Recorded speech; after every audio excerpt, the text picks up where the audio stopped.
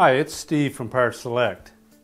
In this video, we'd like to show you how easy it is to change the drive belt on your front load washer.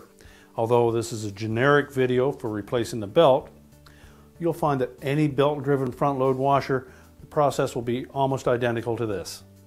Now, to do this repair, you will need access to the back of the washer.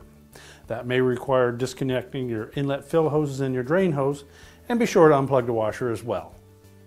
Now, depending on your model, you may have a removable access panel on the back of your washer, or you may need to remove the complete back panel on your washer. In either case, that's the only way you're going to get to the belt. So next we'll locate and remove the retaining screws for that access panel.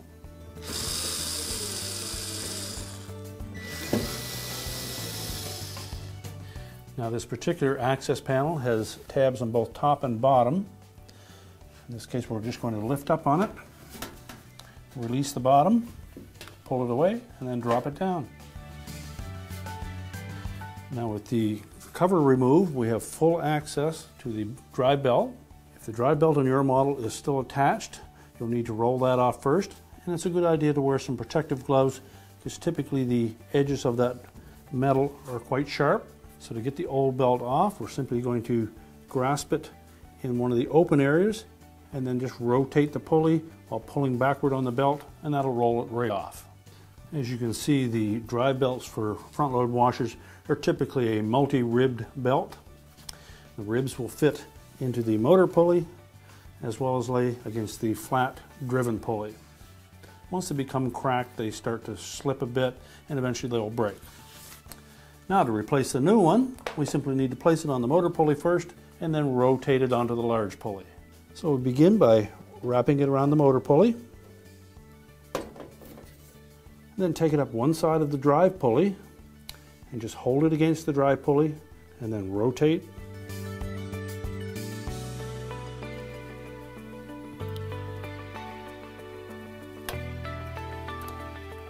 Now, at this point, we'll need to make sure that we center the belt.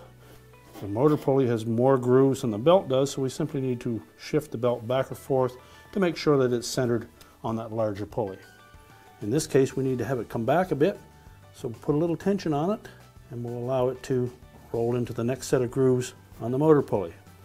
Now we have the belt pretty well centered. Just make sure that it didn't ride up onto the edge of your motor pulley. If it has, you'll either need to check the adjustments on your motor to make sure it is mounted properly. As well, check the driven pulley to make sure it is fully seated on the basket shaft and that the nut is tightened to the manufacturer's specifications. Now we can go ahead and put the back panel back on and push our washer back into place. Thank you so much for watching this video. We sure hope that you now have the confidence to change the belt on your front load washer. If you have any tips, be sure to share them in the comments section below. For more videos on appliance repair, maintenance, and cleaning tips, be sure to visit our website. And hey, don't forget to subscribe so you don't miss a thing.